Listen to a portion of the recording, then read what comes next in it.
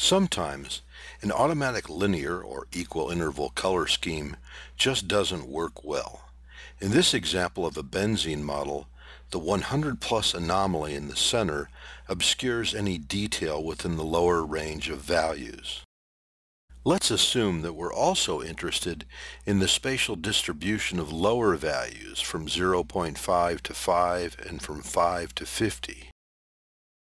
The solution is to use a custom color table rather than the automatic cold to hot scheme. This exercise will show how to do it.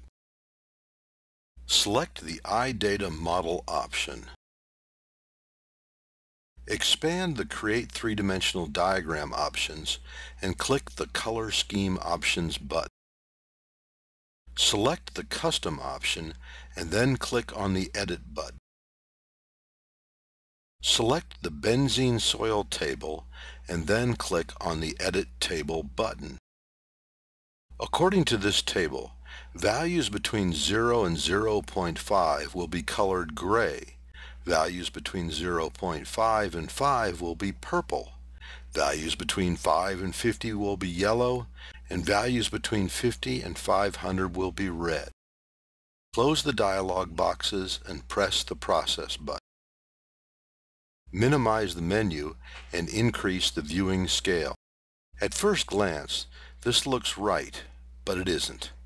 Turn off the benzene soil option. The benzene logs are using the automatic colorization.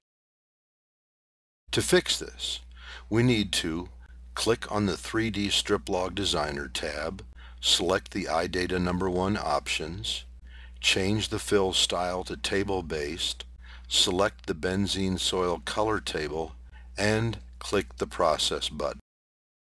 Now, if we turn off the model, the benzene logs are using the same color scheme.